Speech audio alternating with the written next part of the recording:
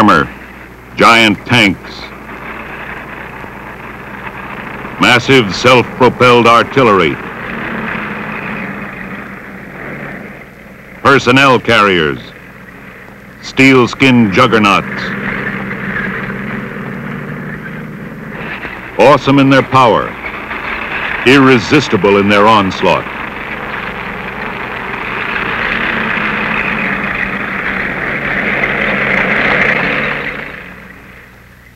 Masses of armor composing one of the U.S. Army's finest fighting units, the 3rd Armored Division.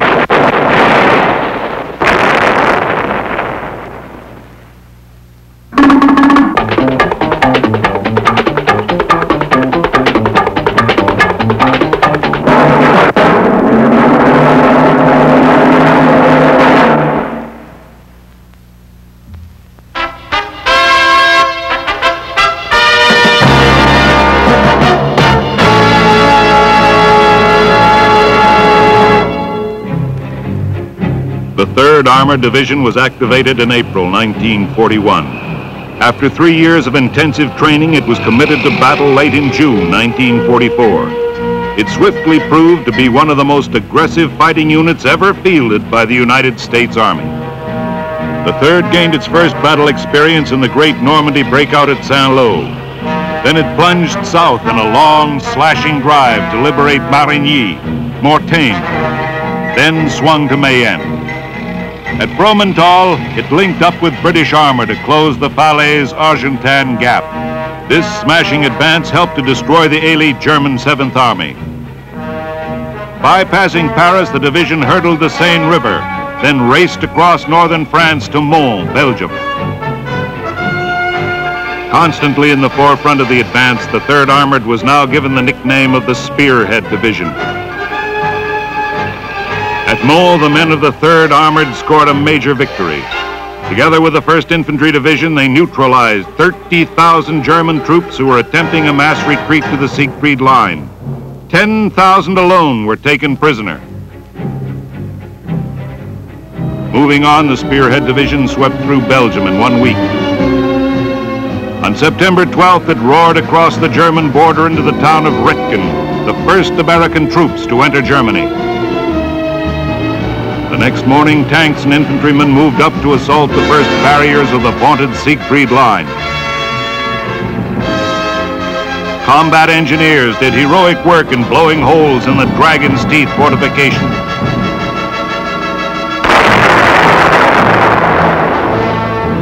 Tank dozers followed to widen the many breaches in the Siegfried Line and smooth the way for following armor. The German defenders fought back stubbornly.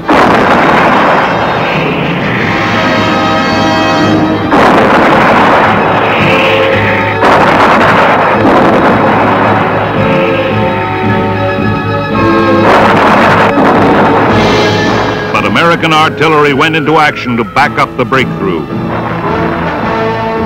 Tanks added their fires to smash the Nazi defenses. The formidable Siegfried Line was now an open portal to Germany, and U.S. forces came swarming through. The 3rd Armored was withdrawn for a much-needed rest. But a month later, the Spearhead Division was rolling again. Its armor flooded the countryside as it pushed deeper into Germany to the Ruhr River.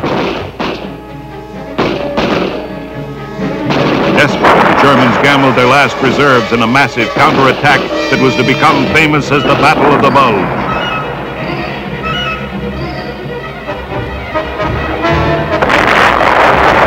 The battle-wise 3rd Armored Division was swiftly redeployed to help contain the Nazi onslaught. And contain it they did, fighting in bitter cold, ice, and snow.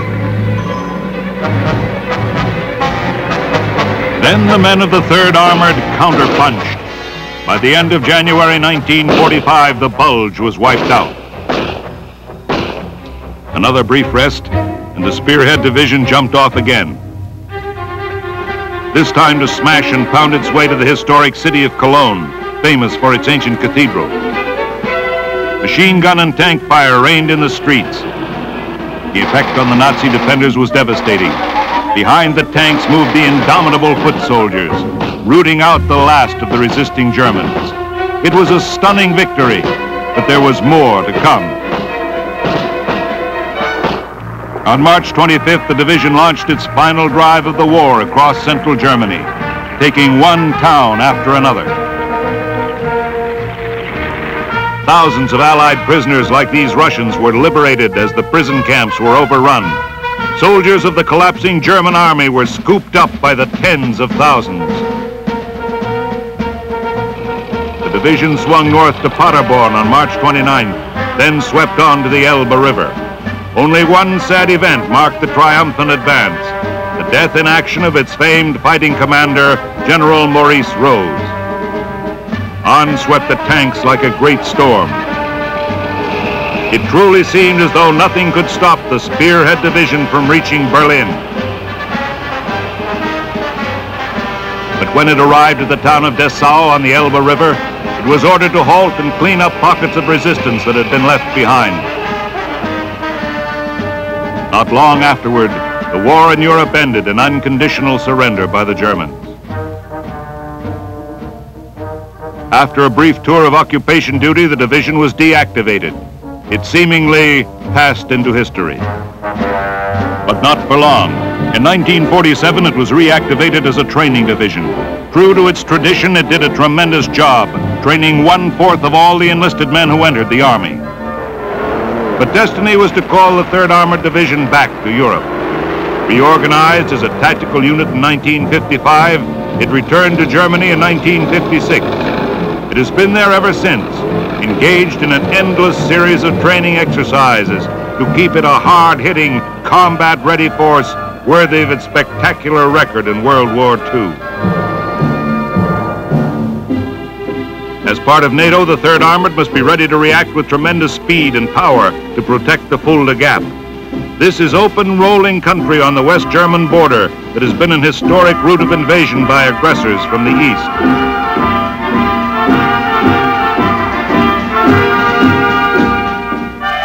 The ability to react swiftly is kept sharp by means of practice alerts called without warning the year around. The tanks require only a few last-minute chores to make them fully operational.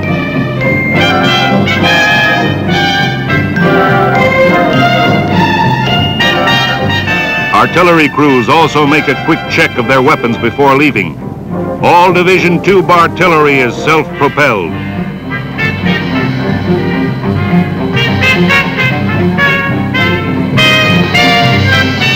The artillerymen who plot the fire missions move out in their own vehicle, known as an M577A1.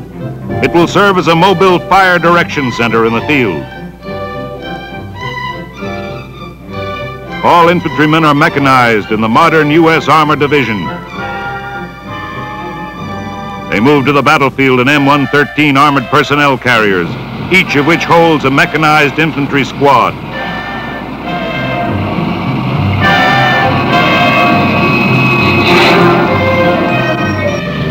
The time of departure of each unit is noted.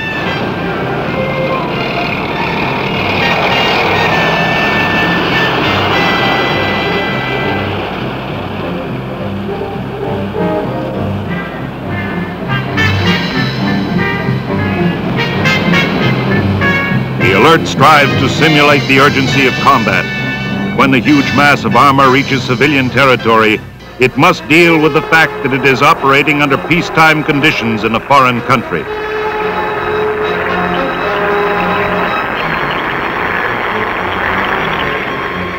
Thus, disruption and delay of local traffic must be kept to a minimum.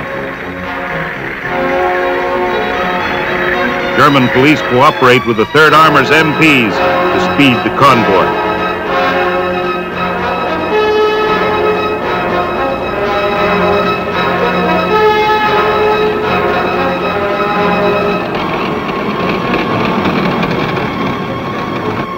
The Spearhead men know they are on display.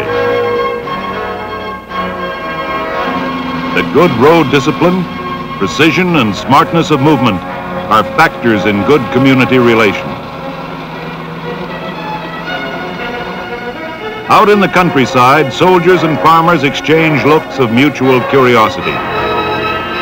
West Germany, although highly industrialized, still has thousands of small farms. On rolls the convoy, heading for its pre-planned position.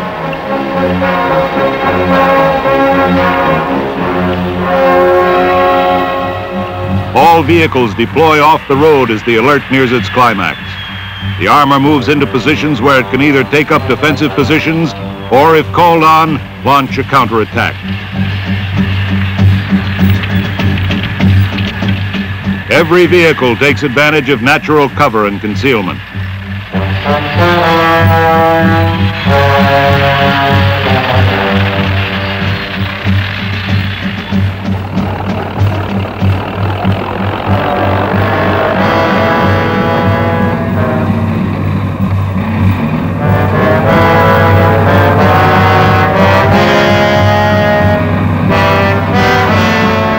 The infantry, ready for battle in their armored personnel carriers, move to vantage points.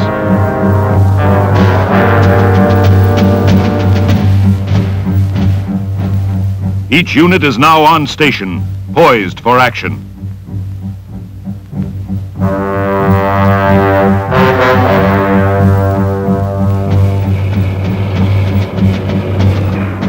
The highly efficient performance of the armor soldiers during an alert is a testimonial to their intensive training the year around. Every tank man in the division's 6 tank battalions, each driver, gunner, loader, and tank commander is exhaustively drilled in his individual job as a member of the crew. Maximum performance is the objective, whether a tank is operating on its own or together with other tanks.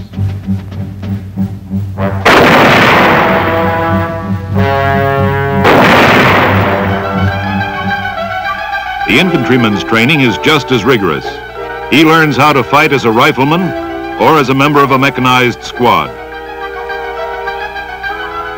Then, together with a tank crew in the infantry tank team.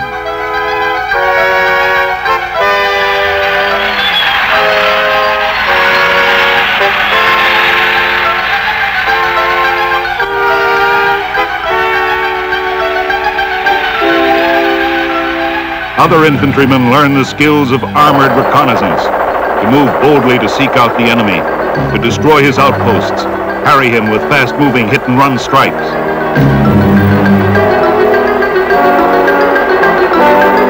Heavy weapon support must be right behind the attack. This recoilless rifle crew moves swiftly to put its Jeep-mounted 106 into firing position.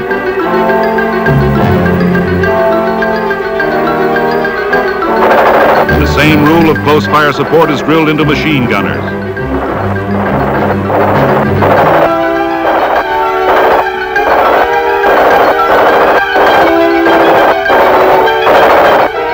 It is the credo of artillerymen who practice firing at long range via hip shoots.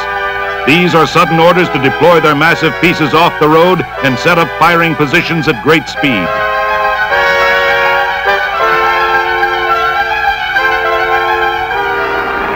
The combat readiness of the fighting units is tested and graded annually. For tank men, these tests take place at Grafenborg, Germany's largest maneuver training area. Each tank crew must be tested in the TCQC, Tank Crew Qualification Course. Simulated combat situations test the tank commander's leadership, the swiftness of the crew's response, and the accuracy of its tank fire.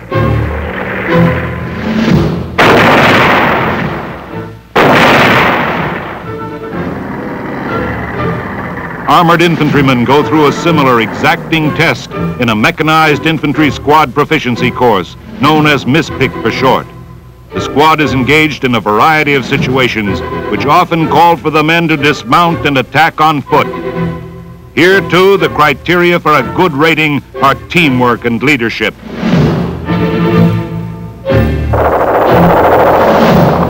Similar checks are run on the dexterity and accuracy of the heavy mortar teams.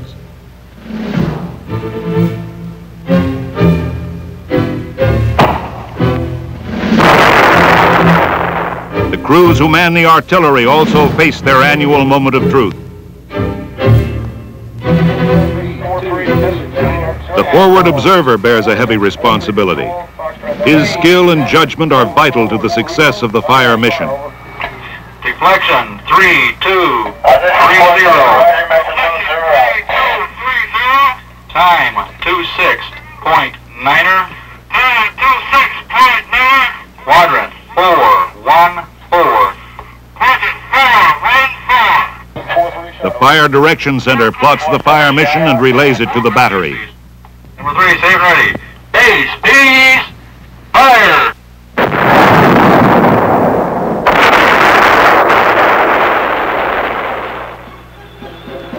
The training routine is just as intensive for division support troops. They get used to operating in the field. Combat engineers put a scissors bridge into place. Signalmen work in mobile repair vans. Maintenance mechanics change an engine far from home base. The effectiveness of individual and crew training is repeatedly checked out in rugged field exercises. Officers get precious tactical experience in maneuvering units from platoon to brigade size.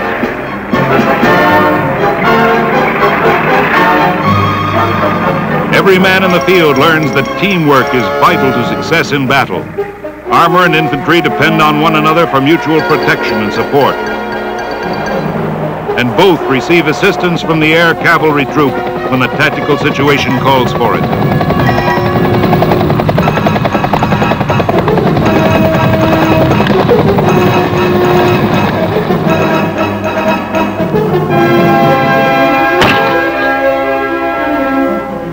All rely for fire support on the 4.2 mortar crews.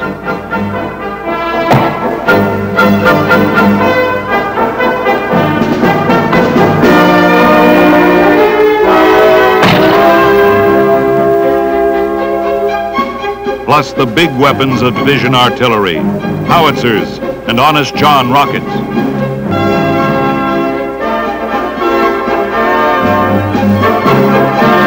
Maneuvers give support troops intensive practical exercise in assisting the attack forces.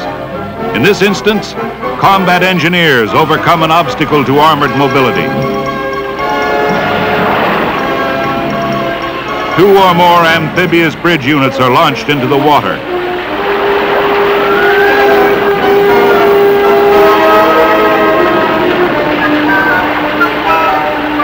They are locked together to form a huge barge which is strong, stable, and self-propelled.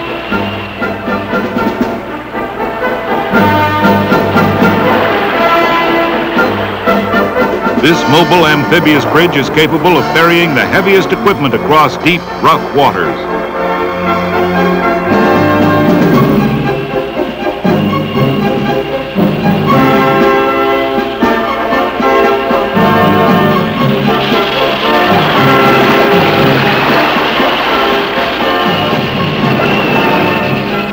Maneuvers help to season the medics, who become adept at swift treatment of battlefield casualties. Signalmen develop expertise in installing communications facilities wherever and whenever they are needed. The problems of logistical support, always a critical factor in battle, are worked out. The Supply and Transportation Battalion has the job, one of its many responsibilities, of making sure that adequate fuel is available, no matter how far-flung the operations are.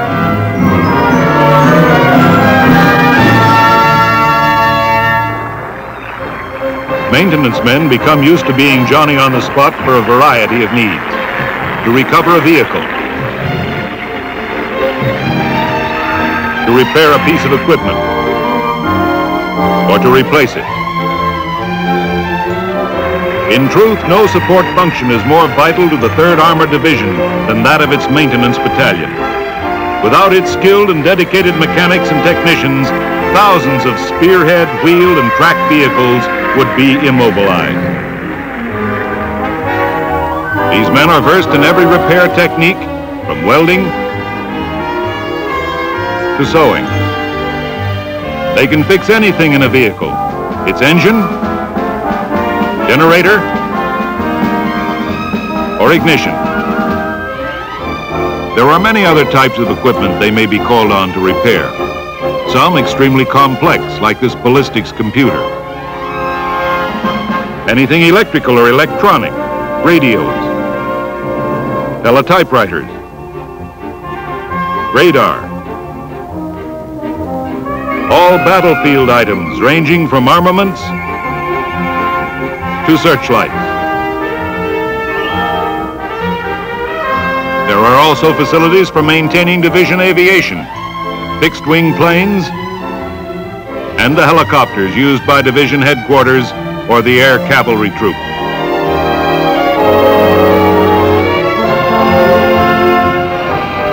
The maintenance battalion workload is made heavier by the need to control the acquisition and movement of spare parts. There are over 9,000 items in active use, stocked in 4 warehouses. Automatic data processing techniques are used extensively to monitor the supply flow, fill requisitions, and keep stock inventories up to required levels. The 3rd Armored Division is truly a highly automated and mechanized fighting machine.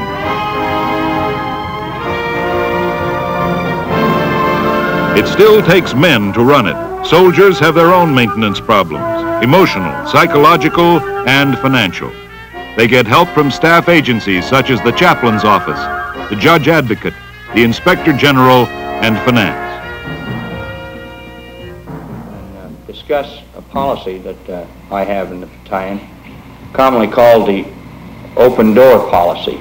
Now, you've all In addition, command personnel of all ranks are encouraged to carry out a morale policy known as the open door. And get some of your opinions, because this policy has an impact on you at every level. Now, with this open door policy, any individual in the battalion, regardless of his rank or his job, can come and see me, as you know, any time of the day or the night. If he has some emergency problem or grievance he wants to discuss with me, he can contact me anytime and I'll talk to him. Also, I have So successful has this policy been that the 3rd Armored Division has maintained a consistently high re-enlistment rate. No less important for good troop morale is an ample program of off-duty recreation and entertainment. The Spearhead Division sees to it that its men have an enormous variety of facilities for sports.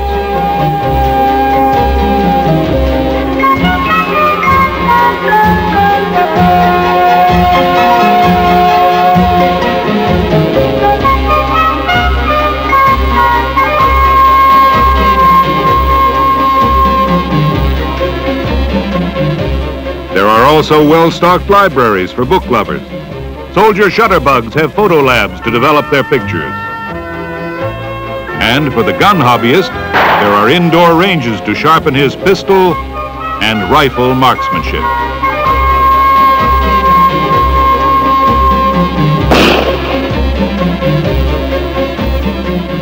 Those Spearhead soldiers who want to use their spare time to upgrade their education can visit the local Army Education Center. Here they may take a rich variety of courses, several of which are high school and college accredited. In this class, a soldier teacher is drilling his students in German vocabulary. I'm going to say in German. This policeman will say, "Das ist ein Polizei." Repeat after me. Das ist ein Polizei. Okay, for this book, you say, "Das ist ein Buch." Repeat.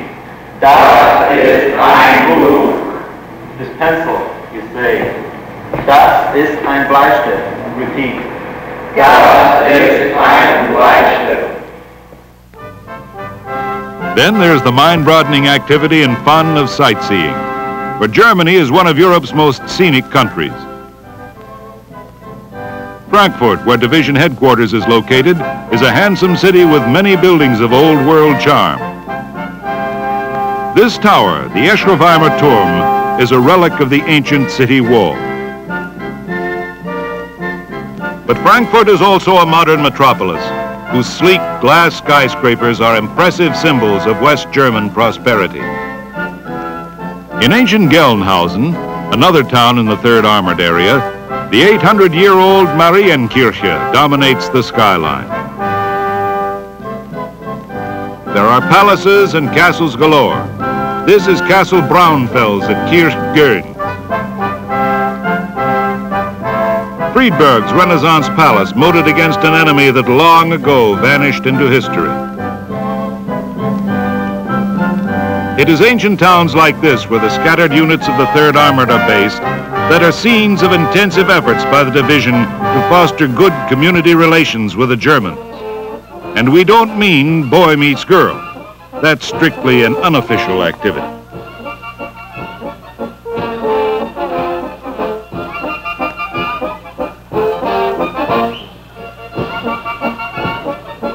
In Hochheim, the 3rd Armored Military Band gives out with the brass for an appreciative audience.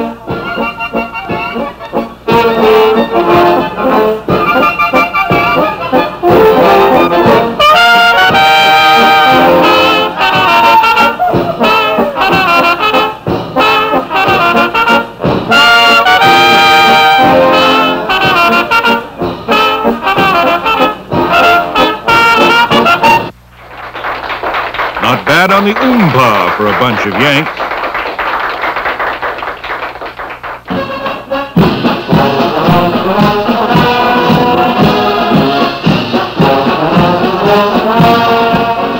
The native music makers are not to be outdone. This is the Trachtenkapelle Mainz-Fintend Band.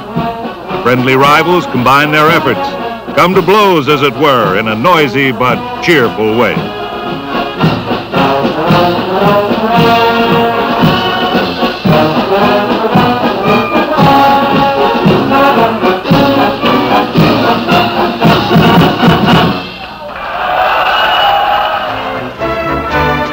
German-American relations are also strengthened in a military sense. Both West Germany and the United States belong to NATO. 15 battalions of the 3rd Armored have sister units in the German Bundeswehr. They frequently have combined maneuvers and exchange visits to learn about each other's equipment and techniques. This training cooperation includes other NATO troops. Here, 3rd Armored Riflemen train with British infantrymen.